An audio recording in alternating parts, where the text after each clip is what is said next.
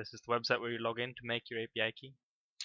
You go through the support, you go to API key management, and here you click on create a new API key.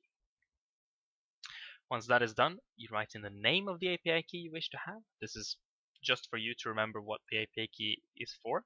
So now I just write test API key here. In the character, you choose all, so the person that checks your API key can see that you show your entire account. The type is character, and after that you just click all of the different all buttons, so everything goes orange, and then you're done. Then you mail the verification code and the key ID from that API key seen here in with the application you want to send in, or mail it to the CEO of the corporation.